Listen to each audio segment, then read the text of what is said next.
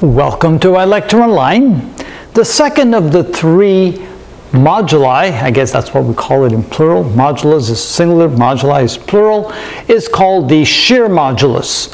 And that has to do with trying to deform an object by pushing on it on one end of it while holding it fast on the other end. So you put something in there so that the block can't move, you push on it at the very top, and you try to deform the block.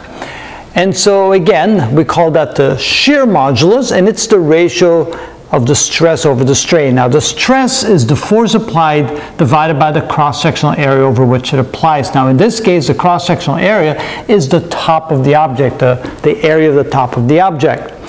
Then we have the deformation, which is the amount of distance the top moves to the right, and then we have the height of the object right here, and the strain then would be the ratio of that deformation divided by the height. And typically they want us to find that deformation. How much does it deform?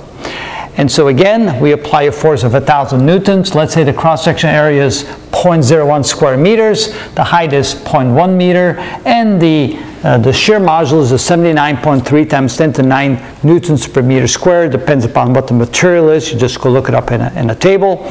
And then we solve this equation for delta x. So delta x then becomes the force times the height divided by the cross-sectional area and the shear modulus. When you plug in the numbers, here again you can see the deformation is very small. If this is a metal, for example, it's just a block, and it would be extremely difficult to deform the block. Now if the material is softer and easier to deform, of course, the deformation would be greater. So let's say it was a rubber block instead of a metal block. But again, that is how it's done.